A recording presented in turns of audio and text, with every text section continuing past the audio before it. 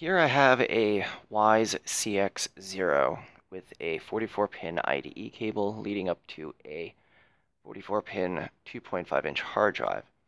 In the back I have a DVI cable going to my monitor with a PS2 mouse and keyboard combo, and in the front we're leading to a external optical drive where I have just installed Windows XP, and currently the monitor is pushing 1920 by 1080. Okay, now the thing is, whenever I use an HDMI to DVI adapter on the CX0 in Windows, when I go to a high resolution, it goes to crap. So for now, I'm just going to lower the resolution as much as I can.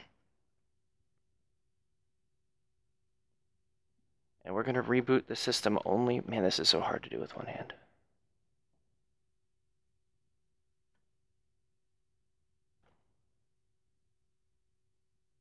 Okay, screw it. 1280 by 768.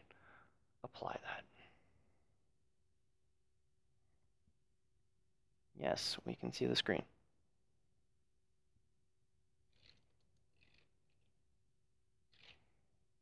Just use the tab keys to get around. There, 8 by 6. All right, let's apply that. Okay.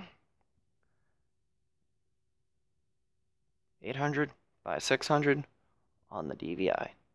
Now we'll take out the DVI, put in the DVI to the HDMI adapter. Let's just get all this running the right way. Low. Unfocusing. Okay, now I see how you oriented. Bring this in. It's so hard to do this with one hand. Why can't I just have grown that third arm mutation already? There we go. Almost got that in, I believe. That's what she said. Just want to make sure that I originally thought that this might be an issue because of the adapter. Notice how that's blinking. It's all blinkaroo. Like hi Windows, goodbye Windows. Hi Windows, bye Windows. What's going on here? Okay, so we're just going to do an ACPI power reset by pushing the button. And this guy should just shut down, I hope. And then after he shuts down, we should be able to boot him up into the BIOS. See, look, Windows is shutting down. As soon as you go to like 8 by 6, or if I remember correctly, it was the delete key to get into the BIOS.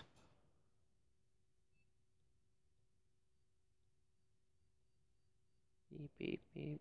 And there we go. We're in the BIOS. And again, DVI to HDMI.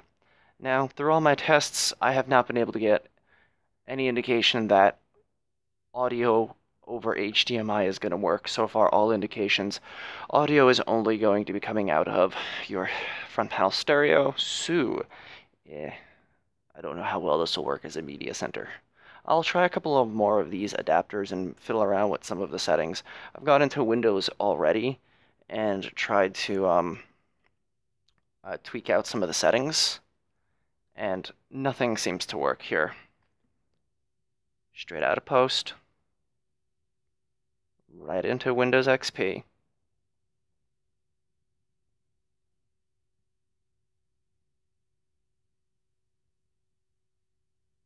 And it's just going to sort of seem like it's falling into a boot loop.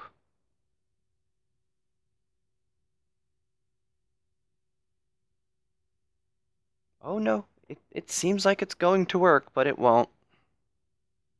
There, it begins.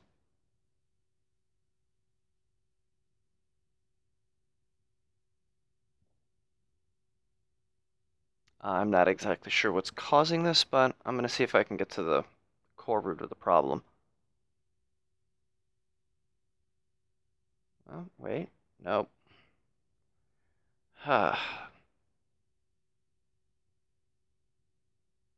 Nope.